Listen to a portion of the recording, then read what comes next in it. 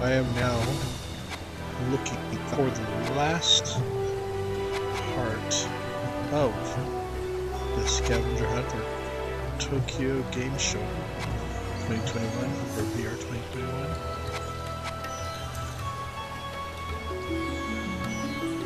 Can I go back here? Let's see here.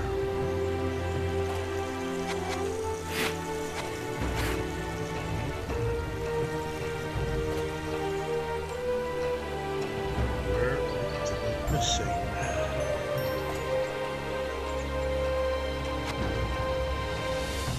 It's not here.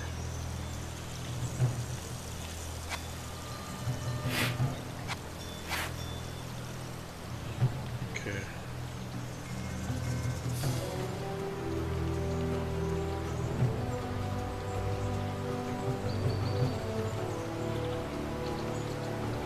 Nope.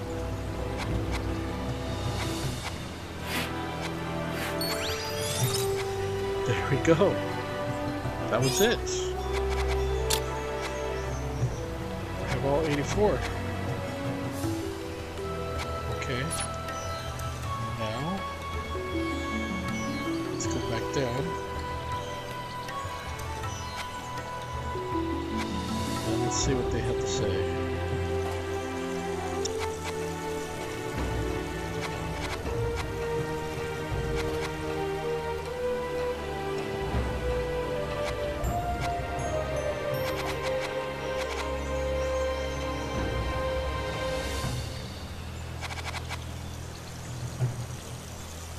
So, I'm not sure what exactly happens after all 84 are found, or it has to accumulate when everyone else finds all 84.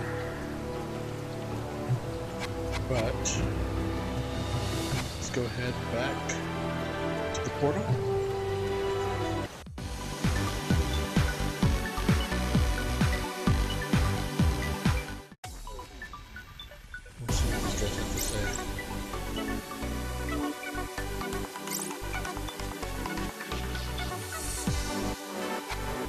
Okay, that's a good sign. So it's level 4.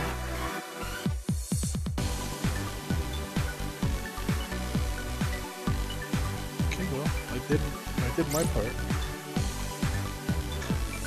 Well, I found all 84 Fragment of crystals at the Tokyo Game Show VR 2021.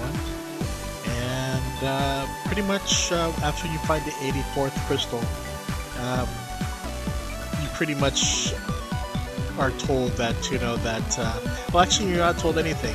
Actually, when you go back, you realize that there's 75% of the, I guess, of the crystals found. Let's go see what they have to say about it.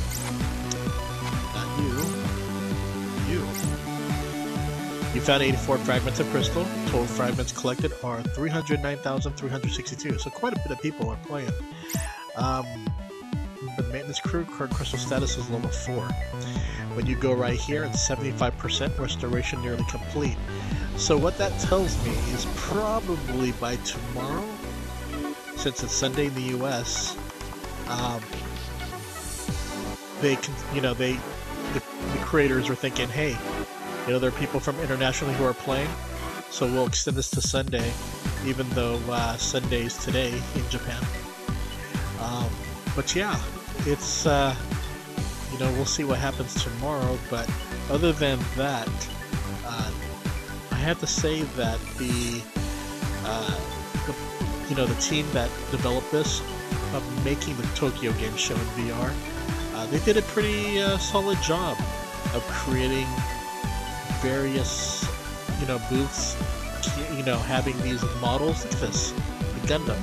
And when you look at it on VR, I'm not sure so much, since I'm recording the video, that this is pretty much the scale of when you go to Diver City. And that's what I like about it.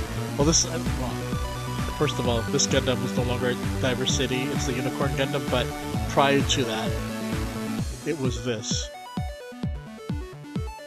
So, I think, you know, I'm quite pleased the way of how things were developed. You go right here. You can see the emergency broadcast of how the ship was hacked by computer virus, and they need the crystals to maintain a platform for connections. So I think overall, I'm quite pleased. By the way, for those who are still trying to find the last few crystals, I was focusing so much on the barrels, the chests, and the vases, not knowing that the lights outside of those wooden bungalows near Konami, or is it Capcom? Or it's Konami actually. Yeah, I had no idea that they were hidden. Some of those fragments were hidden though, so that kind of, you know, took a while for me to find or, you know, discover. The other one is the attack on Titan. Of course, for such a large area, you're thinking there has to be something there. And eventually I found it towards the middle, and that was it. Those were the last two. But overall, this was a challenging... Well, no, it wasn't too challenging, because all you had to do is watch videos and just pretty much click on things. But there are probably about a handful that were quite challenging because of the placements and where they were hidden. But I mean, just look at this. I mean, they did a good job of developing, you know, the maps. And let's see if I can click on this. It's a little blurry here. There we go. But I like how they also introduced like live theater events. Idolmaster, you have the different groups of girls performing, so that was pretty cool. The same thing here in the urban area, the Karakai Jozu no Takagi-san VR project, that was pretty awesome. And then of course you get the Hexa Ride Attack on Titan 360 experience. It wasn't that long, probably like 2 minutes or so, but still, the fact that they introduced this, I think that was pretty cool. So what would I have done, you know, what would I like to see different for if they do this again for 2022? Because for one, I do like the fact that they are doing this, so it gives people a chance, you know, to attend the event virtually for those who can't travel to Japan. I thought that, so that's one thing. I hope they do continue this. But what would I like to see added? Well, one thing that would be cool is that, you know, for every show that I went to in Japan or Tokyo, cosplay plays a big part. And I know that at the Tokyo Game Show, you know, they have, I know E3, they start cutting down on booth babes and stuff like that, but I think that for people to show off their costumes, like a portal where they can see, you know, for the live events, photos of the day, that would be cool to see. My hand is all messed up here. Anyway, the other one would be panels. I know there are panels on YouTube, but if those panels can be included on the VR, that would be great, so people can actually watch them, especially some of the announcements made. You know, I know that YouTube and Twitter is an extension of this, but to have it all included in one place, that would be great, especially if you're going to be here for quite a while. But other than that, you know, for the most part, I'm actually quite pleased with the whole concept. This is the first time I've seen something like this done for a major show, for a video game show, and I don't know if we'll ever see like anime conventions or sci-fi conventions do something like this, but this is a pretty solid effort, and they had a lot of collaborations with other companies, you know, as you would expect for, you know, one of the largest game shows in the world. But overall, yeah, I'm quite pleased with how this turned out. And it's all coming to an end. Again, the last day was today in Japan, but I'm guessing there's going to be another day because of what we see here. Once it's 100%, I believe that would be tomorrow on Sunday in the US. And I'm not sure what will change, but for the most part, yeah, thumbs up, thumbs up. And, you know, congratulations to the development team who put this together. The NTT VR costume port, that one I did like. I did like, but once you go into it, you actually have to go to the website, the web portal developed by NTT, and I guess again it's another extension, but again it would have been great if they included it as another portal hub within this application. But you know, there's not much you can complain. This is a free app. They developed this. You know, I'm not sure how long it took, but the fact that they are allowing people from all over the world a chance to attend Tokyo Game Show virtually is a major plus.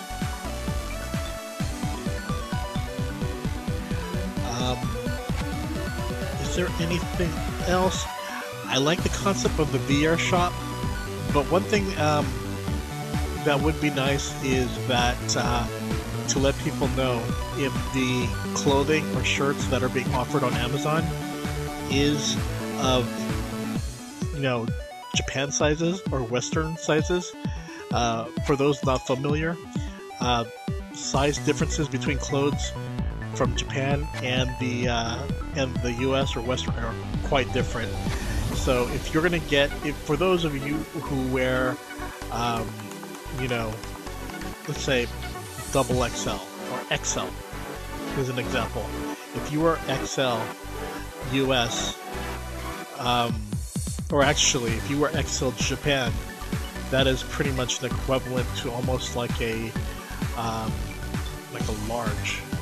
So, no, yeah, large Japan size. In other words, Japanese sizes are smaller. I tend to buy a lot of Japanese baseball jerseys each time I go to Japan, and there is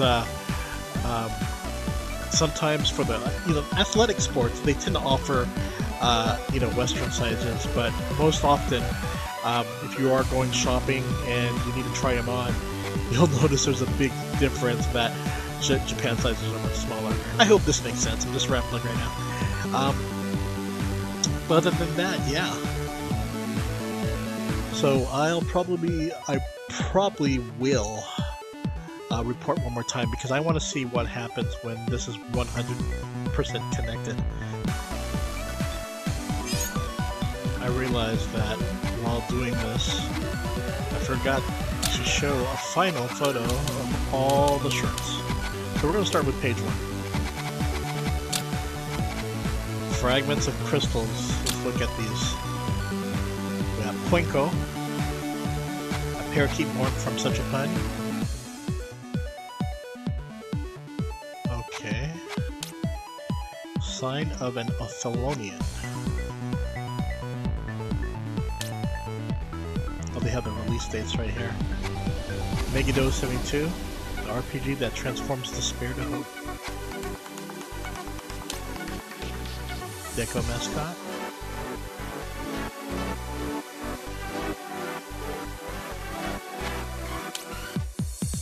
Tales of Arise.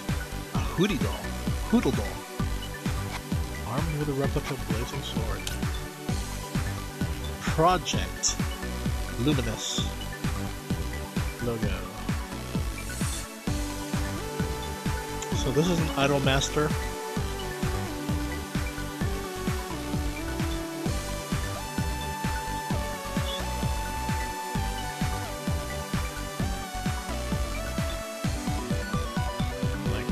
Right now, sorry about that. Cinderella Girls. Okay. The Ghost Chasing Pac-Man. Heihachi, Kazuya, and Kazumi pixel art set from Tekken 7. A Attack on Titan, the final operation to retake Wall Maria.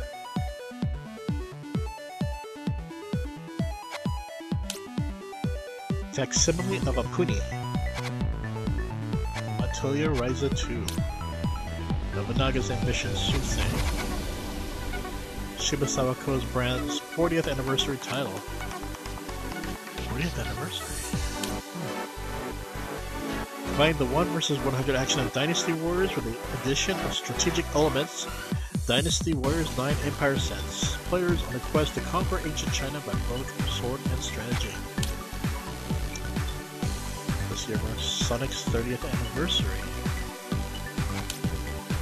The Jack Frost t-shirt of Atlas. Series to the Nintendo Switch, November 11th. It's pretty awesome. The latest title in Shin Megami Tensei series is finally from the Nintendo Switch. Oh, you know what?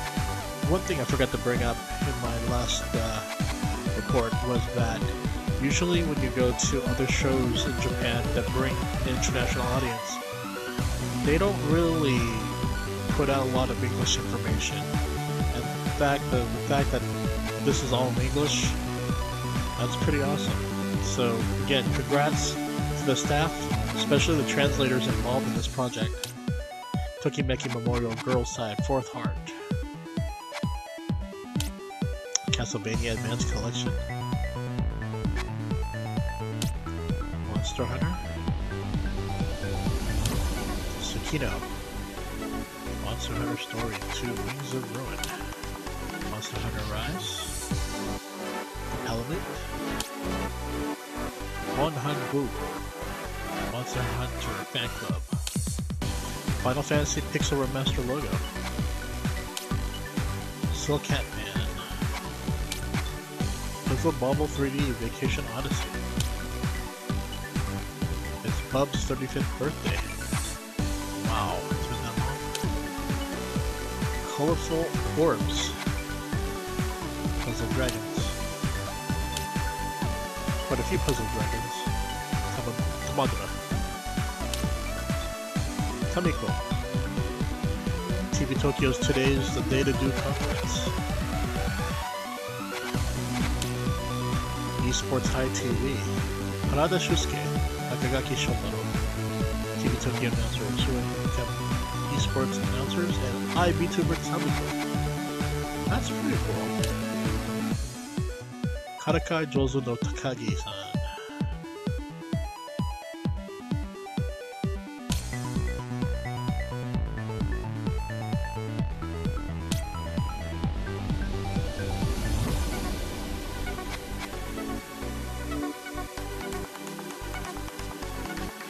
I've read the original manga for this, so this is really interesting to see this.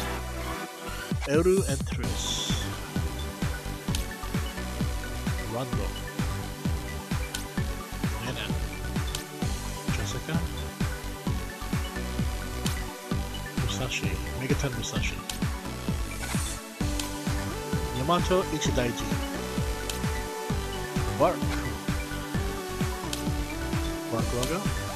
Dyschronia, Chronos alternate key visual. So this is the new Chronos game. There's already 2 out on the Oculus Store in the US.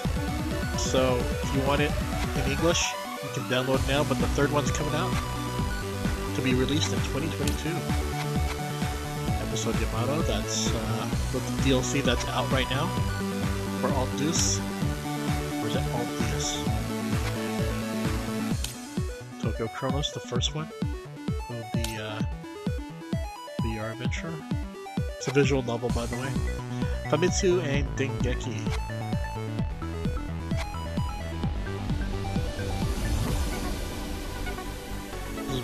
This is a very interesting collaboration. Because in a way, I always thought I know that they both are the same industry, but I thought they were like rival type of companies that produce game information, but this is a pretty cool collaboration. Weekly Famitsu 35th anniversary. Kanji for environment. This one was rather interesting. This is the one that had like a Minecraft looking booth area, and they were talking about the they had a video about global warming and how things have went up by how many degrees each year.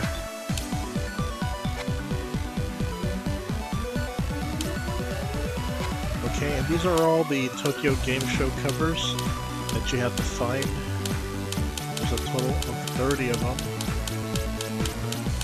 And these are the ones hidden in like barrels, vases, chests, and lighting fixtures. The official shirt of TGS VR 2021.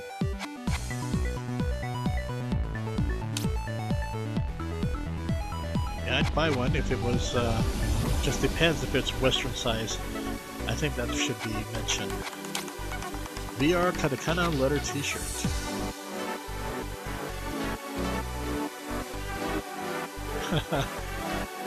Definitely.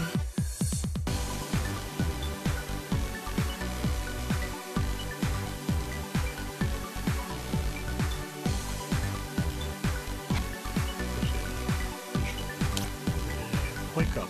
And so we're back to the beginning. But yeah, these are the 84 fragments of crystals, and again tomorrow we'll check out what this 100% connected will be, and if it changes the environment or what. So not really sure, but at least you get another day to check out the Tokyo Game Show.